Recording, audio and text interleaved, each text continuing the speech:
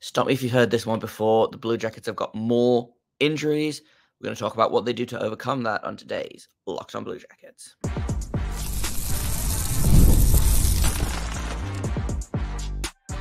You're Locked on Blue Jackets, your daily podcast on the Columbus Blue Jackets, part of the Locked on Podcast Network, your team every day.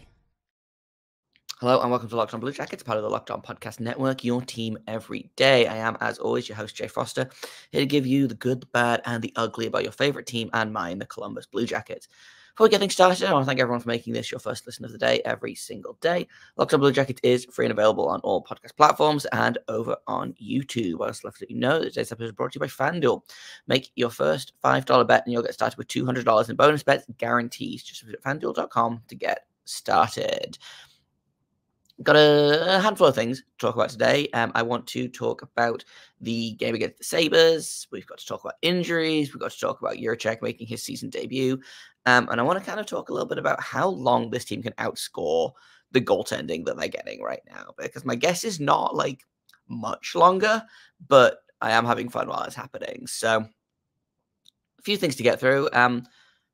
I liked much of what I saw against the Sabres. Again, it was very much a team that outscored its goaltending woes. It kind of they picked up after a while, but winning 6-4 over the Sabres, and I think it was like 25 shots that Tarasov faced. So like 4 goals on 25 shots is not great.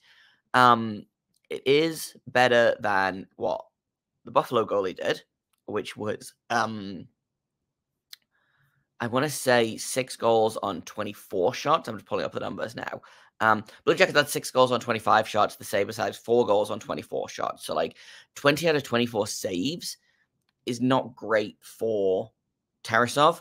And neither goalie has been great to start the season here, let's be honest. But they keep outscoring their woes for the most part, you know? Or they keep finding a way to make the other goalies look worse than their goalie, which, like, honestly is not nothing. They did it with the Avalanche last week. They've just done it earlier this week with the Sabres. Devin Levi, who had a really great start to the season, had a .760 save percentage on the night.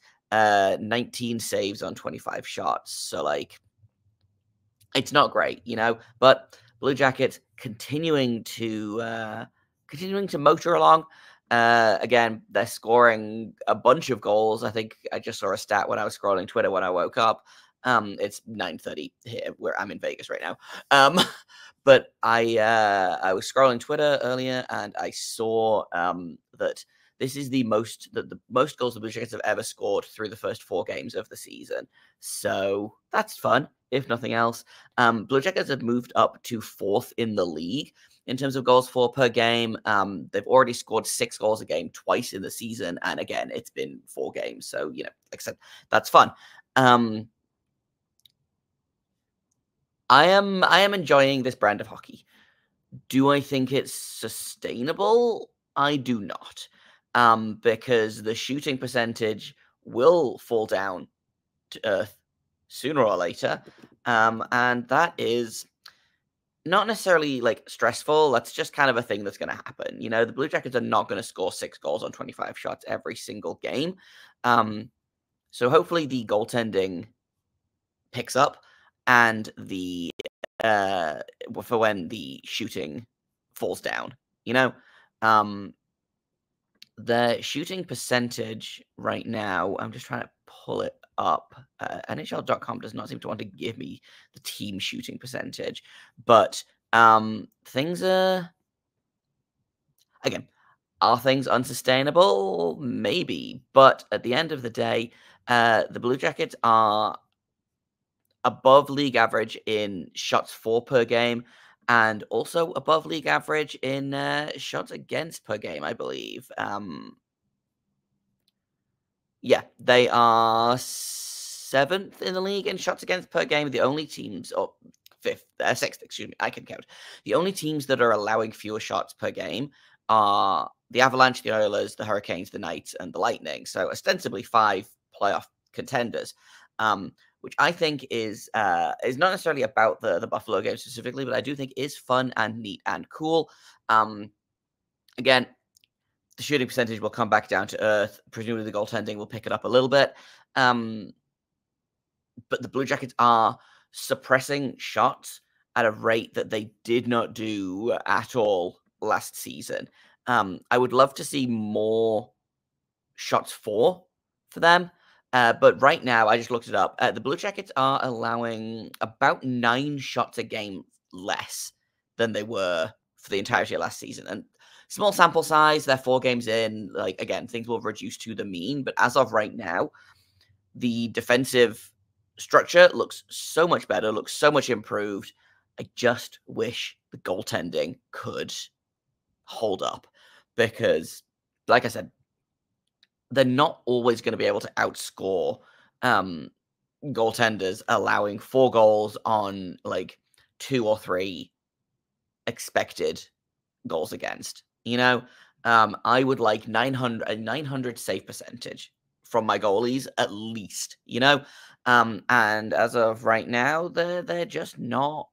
They're not giving us that, which is both concerning and frustrating. I think a lot of people do not have a ton of faith in Elvis, which is honestly fair at this point. I don't think he hasn't done much over the last couple of seasons to kind of show people that he can be a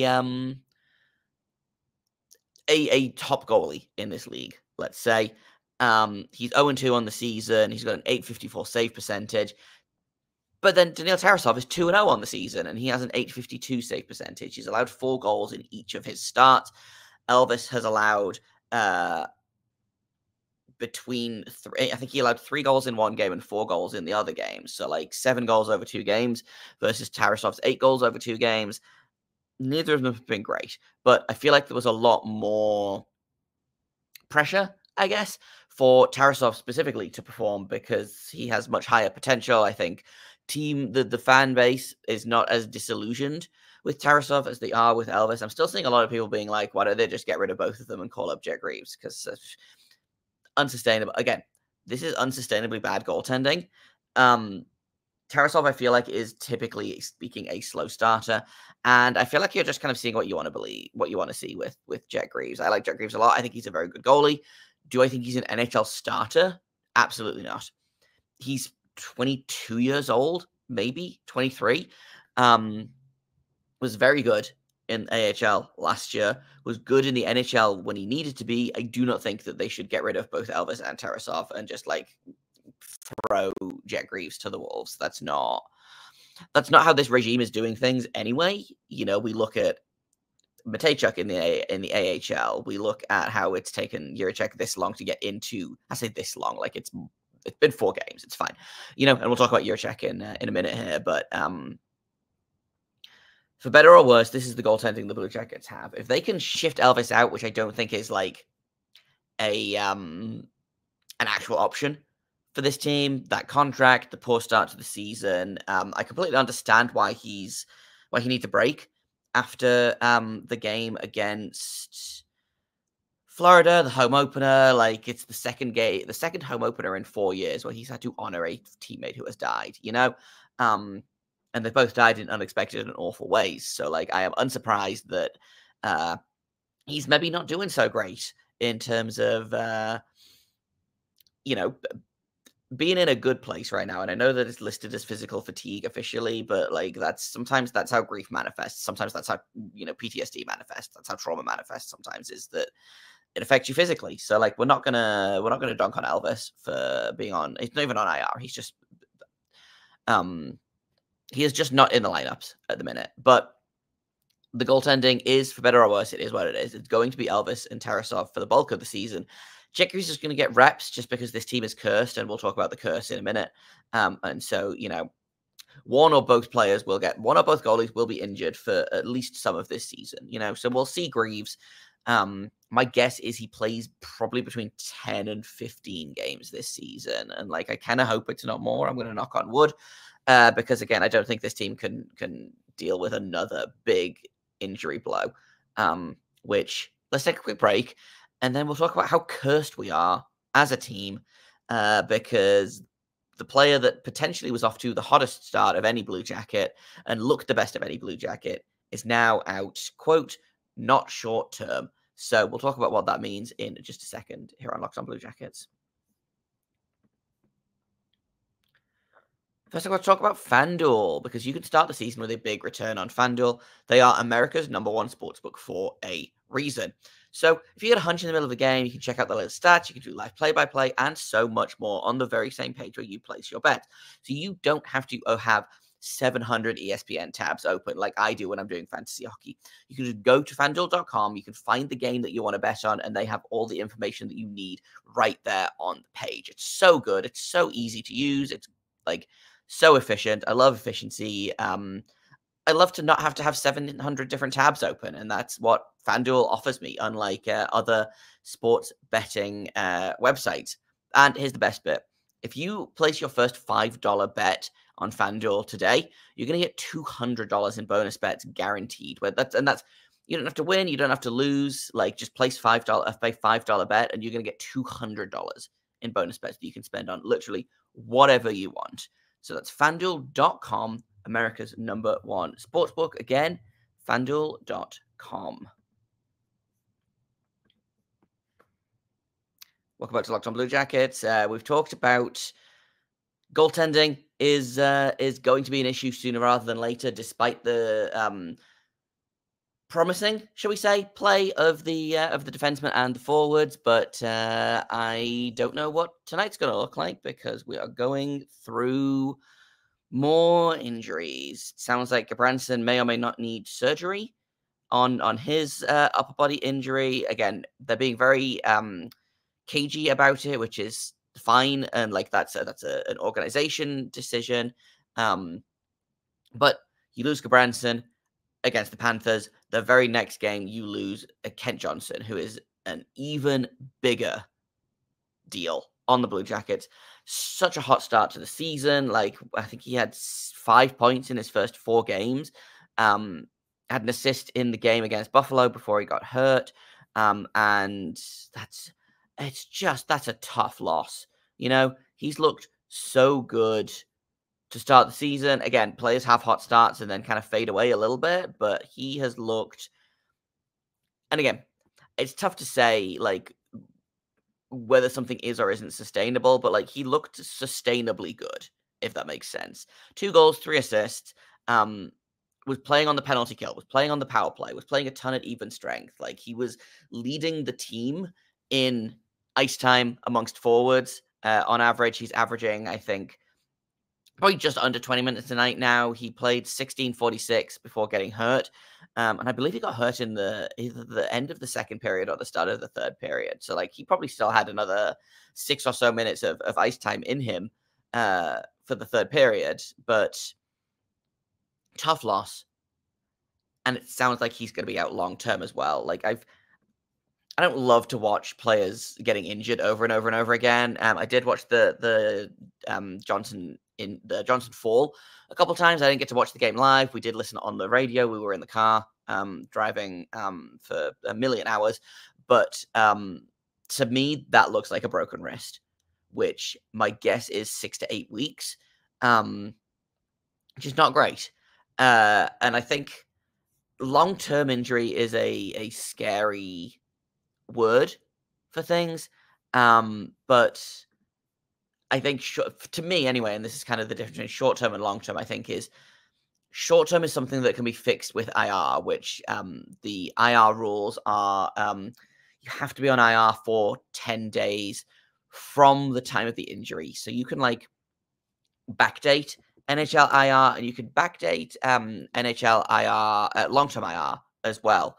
I'm just pulling up the IR rules for the Blue Jackets. A minimum of 7 days.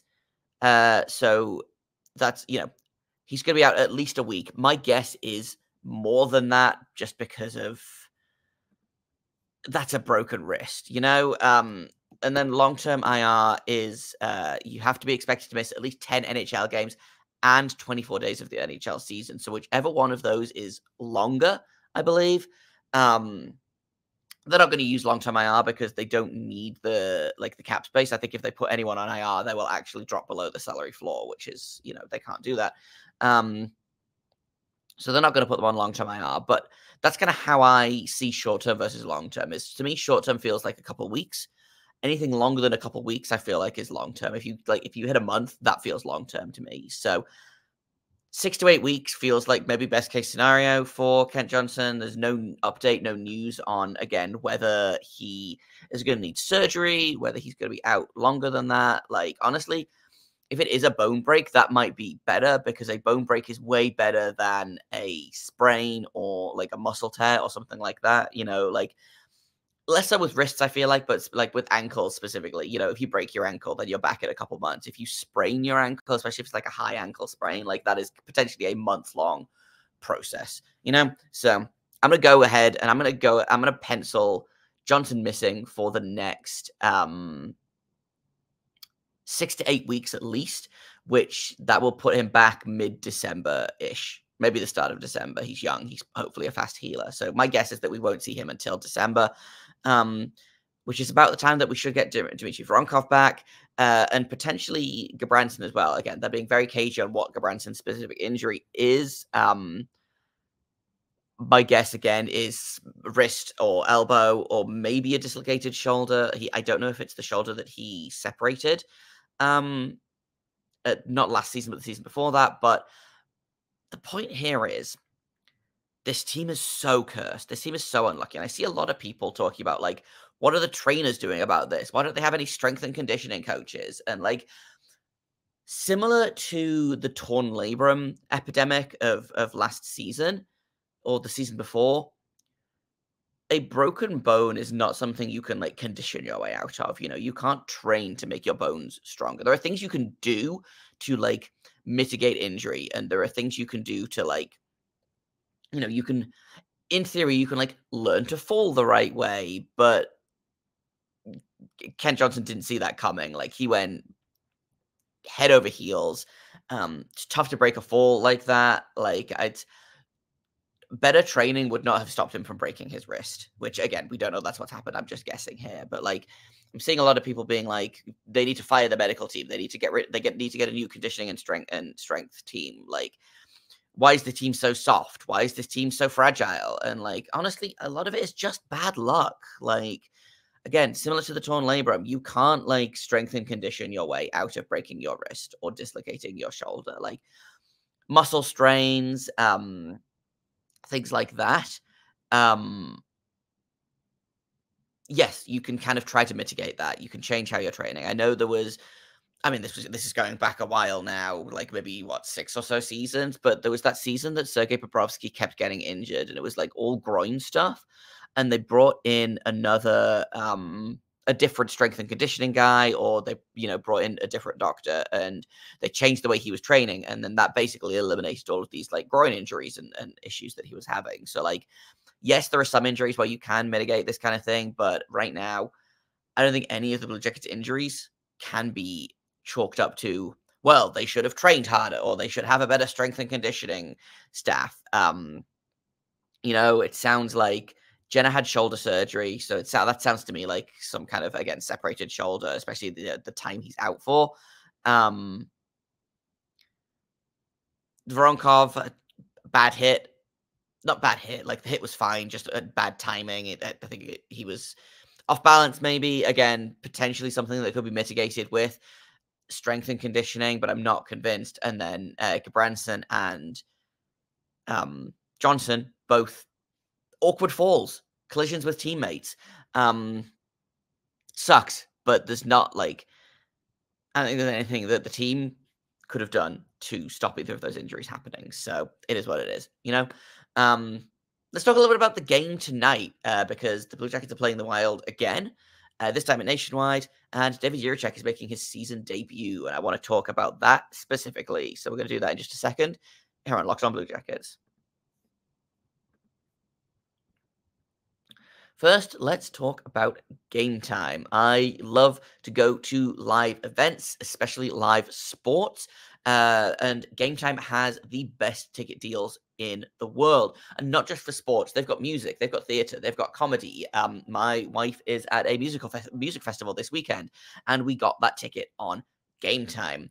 We quite often will get Sharks tickets on Game Time last minute because we finish work, we don't have plans. We're like, hey, let's go to a Sharks game. Tickets are like $20, and you can toggle on fees with Game Time, so you don't get surprised like you do with other ticketing services.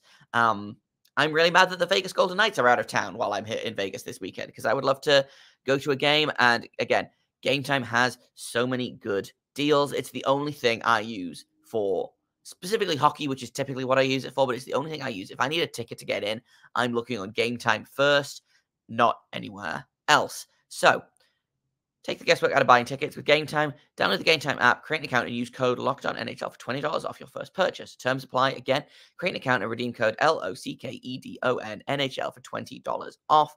Download Game Time today. What time is it? Game Time.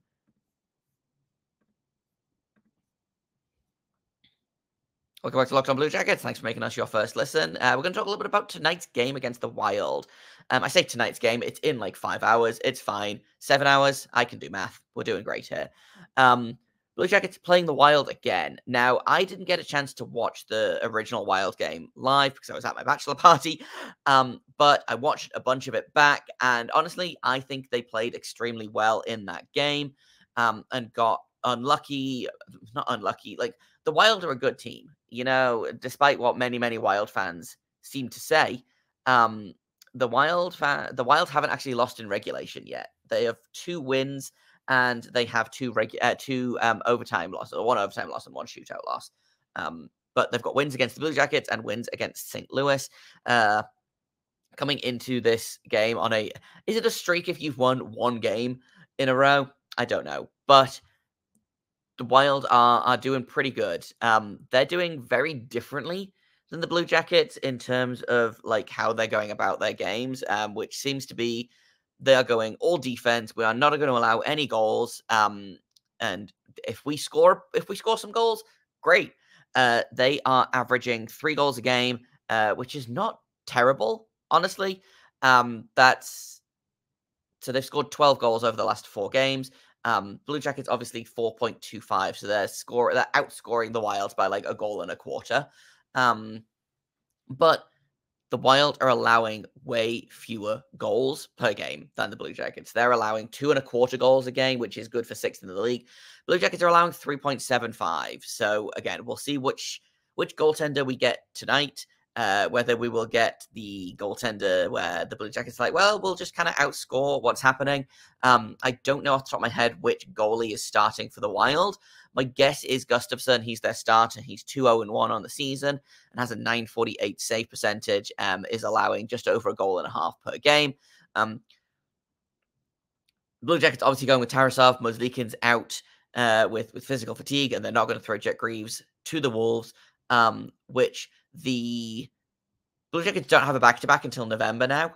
So my guess is Elvis will be back by then. So I don't think we'll see Jet Greaves unless, you know, knock on wood, something really, really terrible happens. We get another injury. Jet Greaves has to come in. But my guess is we'll probably see Tarasov for the next handful of games until Elvis returns. So can the Blue Jackets outscore the Wild? Can they take advantage of it? Maybe the Wild will start Marc-Andre Fleury. I don't think the Wild played last night. And I don't believe they play tomorrow either. I'm just pulling up the schedule for that to double check. They did not play last night. Tomorrow they're playing Florida tomorrow. So actually, maybe they want Philip Gustafsson against Florida. Maybe we will see Marc-Andre Fleury, which is honestly, I love Flower.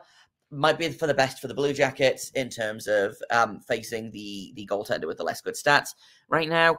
And maybe they can figure out their goaltending without having to figure out how to score past Philip Gustafsson, who has been one of the better goalies in the league to start the season. Let's talk about some lineup changes. Obviously, Johnson is out. The Blue Jackets do not currently have 12 healthy forwards. So I don't know why they haven't called someone up from the Monsters who are like literally right there. They just sent Dylan Gambrell down. And I believe the way the waiver wire works is they can call him up and then he can play a handful of games or spend a certain amount of days on the NHL roster without having to be sent back down. So like they can call him up, they can call James Malatesta up. There are options for the Blue Jackets to call up. I don't know if they don't want to mess with what's going on in Cleveland. They've had kind of a bouncy start to the season, let's say. But it looks like the Blue Jackets are going with 11-7, which also doesn't feel super wise considering it sounds like Chinakhov is going through something. He had x-rays yesterday. Apparently they came back clean. He missed the optional skate yesterday, skated this morning, will be playing tonight.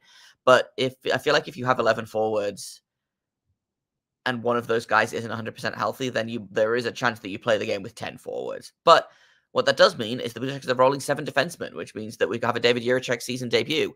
I'm not convinced he's going to get a ton of ice time, which is going to be frustrating, but I am glad he's getting into a game. And we talked a ton about Jiricek in the last episode, which I think was Thursday's episode. I have no concept of how days work anymore. But that seems like it's a good thing to get him into the game. My guess is he probably plays about 10 minutes, maybe 12. Rolling 7 defensemen is tough, unless you want to put one of them on the fourth line wing and then just kind of see how that goes. I don't think that that's going to be in the cards for the Blue Jackets, although I do think it would be very funny to put like Jack Johnson on the fourth line wing. It's not going to happen. Blue Jackets will probably rotate 7 defensemen. I wish there was a way that I could look up what the record of like the Blue Jackets are with a 7-11 lineup, because I don't remember the last time they did that, and B, just kind of teams in general, because I feel like a 7-11 lineup, or some teams have gone like 13-5. I feel like in recent memory, and it just doesn't feel optimal. I would love to know what the record is for teams when they are rolling 11 forwards and 7 defensemen. But we'll see how it goes. I'm expecting this to be a much tighter game in terms of scoring than the Buffalo game, just because I think Minnesota is a better team than Buffalo. Their power play is going along at a clip at a cool 30%, so please stay out of the box, don't do crime. The good news is their penalty kill is almost the worst in the league right now. They are only killing 2/3 of their penalties, which is not great. Blue Jackets, they're only killing 3/4 of theirs, but that 3/4 is better than 2/3, so I'll take it. We've already talked about a bunch of the other kind of team-wide stats. So stay out of the box. Maybe don't allow 4 goals on 25 shots, which is, easier said than done. We'll see how it goes. I haven't seen enough Tarasov to know whether he's a goalie that like plays better the more he plays, in the same way that so Korpisalo feels like the key guy to me here, is that typically speaking anyway, and with Columbus this was true. I don't know that it was as true in Ottawa, but the more he plays, the better he gets. He is a goalie of routine. He is a creature of habit, and he was not a very good backup for the Blue Jackets, but he was a perfectly fine starter for the Blue Jackets for the season and a quarter that he did that for, before they really moved to a full 1A, 1B situation with Mozlikins, and they chose Mozlikins as their future starter. Anyway, I don't know if Tarasov is a guy that is going to get better the more he plays, or if he's a guy that just has to, go through. I don't think he's got the yips in the same way that Alexander Georgiev in Colorado has the yips. He was allowed 20 goals so far this season, and the Avalanche went 0-4 to start the season. It was, the Avalanche fans were really starting to panic there. But I would love a good, solid, again, I would like a 900 save percentage out of Tarasov tonight. So let's see if we can get that. Keep scoring goals. That top line is going to continue to cook. Chinakhov and Marchenko both have 6 points in 5 games so far. 2 goals, 4 assists each. Sean Monahan has 2 goals and 2 assists in 4 games. That line, again, just continues to keep on going. And I guess they showed me, because I went on the record, a couple of times for different things of what if they put Adam Fantilli in Monahan's space? Or what if they put Ken Johnson in Chinakov's space? Like, what if they mix up the lines like that? But this top line is really going, which is fun to see. So hopefully, again, is that sustainable? I'm not quite sure yet, but hopefully that keeps going. Adam Fantilli has 2 goals in 4 games. Would love to see that keep going. He's managed to bring his face-off percentage up as well after that Buffalo game. It's not quite all coming together. TM, the Emperor's New Groove gif, but things are going fine so far. Werenski and Severson, both point-a-game players. Jake Christensen very quietly has 3 assists in 4 games. He's been a real kind of pleasant surprise this season. He was not a guy that I expected to crack the top 4, but I guess Dean Everson saw something in him that we didn't. And I have, again, been very pleasantly surprised by Jake Christensen's play. He, again, is not like super flashy. He's not, he's not Zach Werenski, but it looks like he's holding his own. It looks like he's doing pretty well out there. I don't believe he's been scored on yet at even strength. He hasn't had a ton of power play time. And again, he's got 3 assists and is a +3. +3 is not a great stat to use for this kind of thing. But he that Christensen Severson pairing have been very good. And again, that Werenski Provorov pairing have been very good. Like, I'm gonna knock on wood one final time before I wrap up here. But like, this is a pretty competent top 4 for the Blue Jackets thus far. Obviously, now that I've said this, tonight is going to be an absolute tire fire, and it's going to be a nightmare. But like, thus far, and again, early returns, small sample size, 4 games into the season, but early returns are looking quite promising with this top 4. Would love to see Jiricek get more time. Would love to see Harris get more time. But as of right now, I'm not going to rock the boat too much in terms of lineup. If it's working, it's working. So I was going to do predictions, and I don't know what my prediction is. I think I might go with, I don't remember exactly what my prediction was last time. I think it was 3-2 overtime win for the Blue Jackets with a Marchenko goal. So I think I might just say that again. I think it's going to be 3-2, and let's say a Marchenko game winning goal. That feels, again, that top line is going to continue to buzz. So let's go with a Kirill the Thrill, which I know is the name for Kirill Kaprizov, but I like it, so I'm using it for Marchenko as well. And that's kind of all I've got for today. We're actually going to do a post-game podcast. I don't know whether it'll be live or not. We're going to see if we can go live. We'll see if the hotel Wi-Fi will support that. But thank you for listening, making it your first listen of the day every single day. Locked On Blue Jackets continues to be free and available on all podcast platforms and over on YouTube. I've been Jay Foster. You can find me on Twitter at _Jacob Foster, JAKOBFORSTER. You can find the show at LO_Blue Jackets on Twitter for as long as that site continues to exist. And if you have comments, questions, criticisms, you can email me at lockedonbluejackets@gmail.com. Thank you once again for listening. And until tomorrow, or until later today, make sure you stay locked on.